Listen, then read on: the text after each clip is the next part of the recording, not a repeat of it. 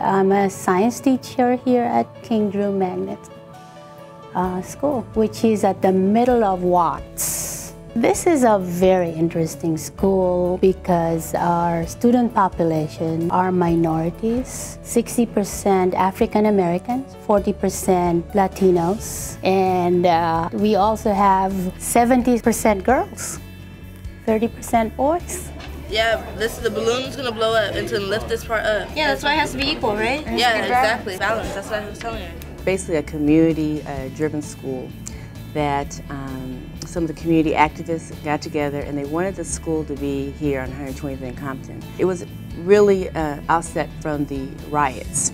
They wanted a school in the Watts-Willowbrook area for minorities to excel in the medicine and sciences. They wanted to have those students come back to the community and provide health care. The goal was always to have students from minority communities, African American, Latinos, learn more about the sciences because they're underrepresented in those fields.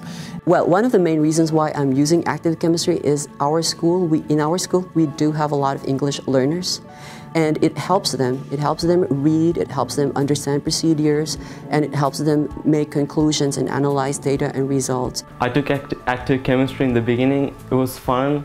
All the pictures and everything, it helps me to understand the concepts really well. I like to actually do what active chemistry enables us to do, which is to actually do the experiment to prove the principles. We've focused on the inquiry-based learning because we strongly felt that this is really the best way for our mainly English learner population to learn science, and it lends to our students also transferring this learning into reading, writing. What do you want to fill up with the acid? You want the balloon to be filled up with the graduated cylinder. Okay. So fill up the graduated cylinder with hydrochloric acid.